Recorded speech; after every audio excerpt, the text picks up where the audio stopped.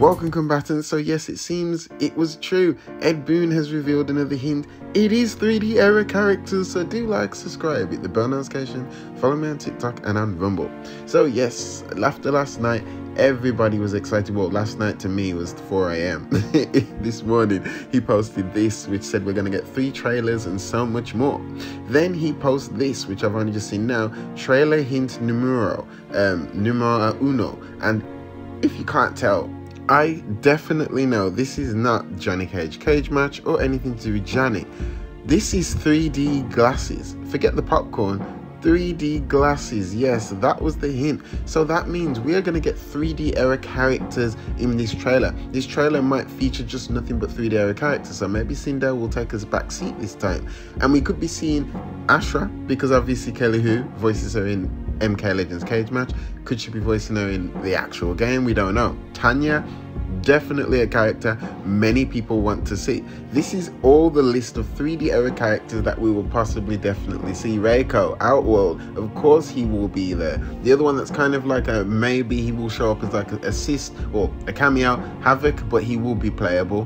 Nitara, definitely going to be in the game, and it's very interesting that we will get to see a new design of her, a new character model, new moves. Lee May, finally, you Lee May aholics will finally get her. We could be seeing the Chameleon cameo, whether it's the girl version or it will be the boy version. Amazon didn't specify, and they don't know that there's 2 different C's and K's for the boy and the girl.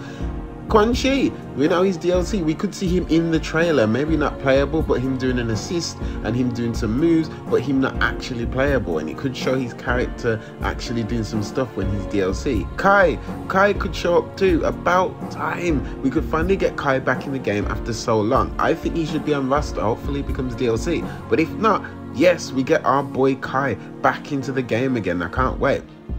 Darius, yes, I know, people. Who the heck's asking for Darius? Yes, I know, but Darius might be a cameo. They might be pulling things out the bag here. As they said, the cameos that they choose from, people will think, I didn't even remember they existed. So he could show up. Even our man Hotaru from the Order Realm could show up. This is another one that will possibly maybe be a cameo or even a character, a DLC. Who can tell? There's so many 3D era characters that could return and could be in these singular 3 trailers. So we are getting the 3 trailers, but there is someone else who I hope you guys haven't forgot about. The big man. Are you ready for this? The legend, the traveler, Mr. Endgame himself, Blaze. Yes, Blaze could actually come back as a cameo or even be someone in the story that could be interesting. We don't know what Blaze's purpose would be nowadays, because obviously Delia and Argus create him. There's no real reason for an Armageddon, and I doubt Liu Kang would make something like that go on. So I don't know what Blaze's purpose would be, but I would be down to see Blaze all over again, because Blaze is amazing,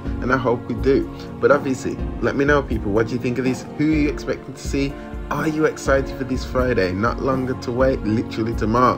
But do like, subscribe. This is your boy Future Boy. As always, stay frosty, peeps. Peace.